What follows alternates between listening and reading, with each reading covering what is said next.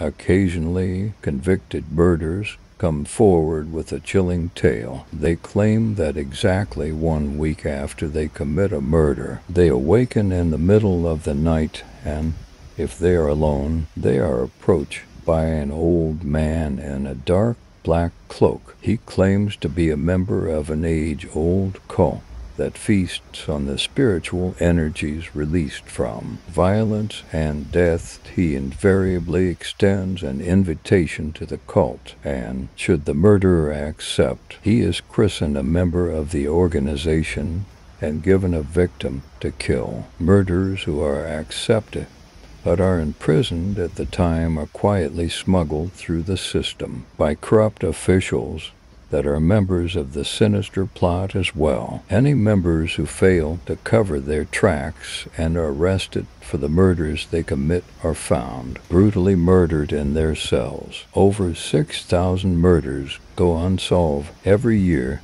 in the U.S. alone.